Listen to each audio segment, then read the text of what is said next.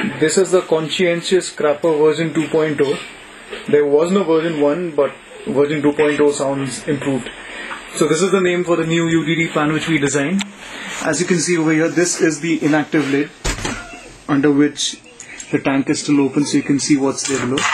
But what I'm trying to show you over here is that the pan is designed in such a way that there are slopes all around. It's easy to clean, so you have the pan rim raised by a couple of centimeters, and there are grooves and curves all along. So there's no chance, or there's less chance of any urine falling into the fecal chamber over here, as you can see. And this is the toddler attachment which was designed for this pan. What you have over here is a smaller opening for children to use, because in the school where we are right now, there are kids as young as 3.5-year-olds.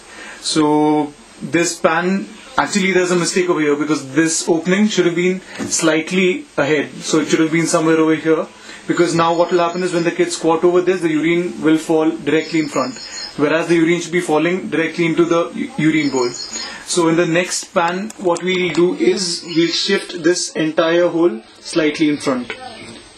So this is the lid which is the in-use lid, and this lid is the one which is meant for the inactive chamber.